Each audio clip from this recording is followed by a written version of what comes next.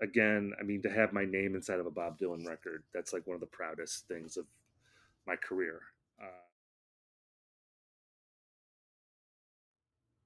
I'm a traditionalist, so I love liner notes, and especially for something like this, the Bootleg series has such a great tradition. And even if you want to include Biograph in there too, which isn't a Bootleg series release, but it was the first big Bob Dylan box set, and like Cameron Crowe, um, interviewing Bob, and there's like a lot of cool things in those liner notes too.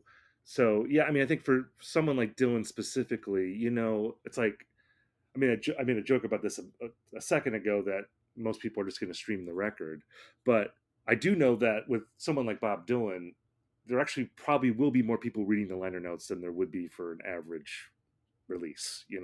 Just because Bob fans are so obsessive and they're going to seek things out.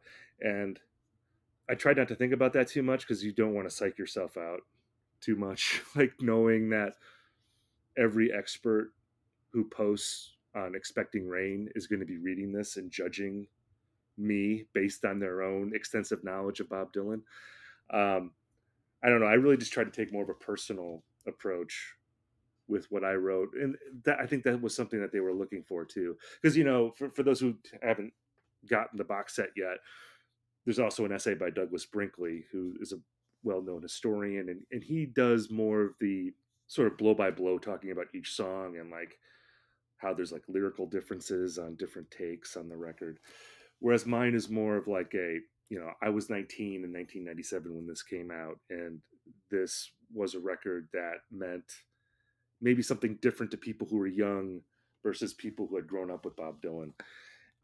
And I feel like that's a pretty common experience. Like I know I'm not alone in having experienced the record that way, and I've heard from people who have said as much to me.